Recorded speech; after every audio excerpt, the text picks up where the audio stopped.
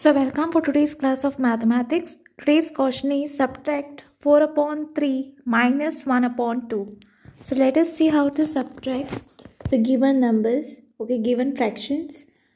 So first you all can take down the question, subtract 4 upon 3 minus 1 upon 2. Here you all can see the denominator is different. You all have two different denominators, right?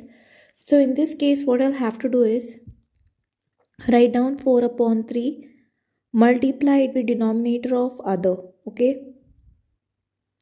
minus 1 upon 2, multiply it with denominator of other. Let me explain you all this part, both numerator and denominator. It's like cross multiplying. 4 upon 3, multiply it with denominator of this. 4 upon 3 this, multiply it with this 2. Minus 1 upon 2, multiply denominator with this denominator. It's like cross multiplication you all are doing.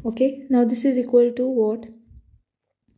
Now I'll write down 4 2s are 8. 8 upon 3 2s are 6. So write down 8 upon 6 minus 3 upon 6. Now what is this? 4 2s are 8. 3 2s are 6. 3 1s are 3. 2 3s are 6. Right? So I can directly write down 8 minus 3 upon 6, because now you'll have same denominator, right? The denominator is same now. So I can directly write 8 minus 3 upon, take this 6 common, then 8 minus 3 is what?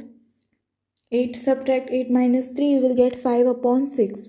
So your answer is 5 upon 6.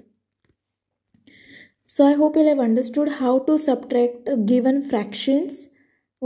So your answer is 5 upon 6, and thanks for watching. If any queries, doubts, you all can comment below.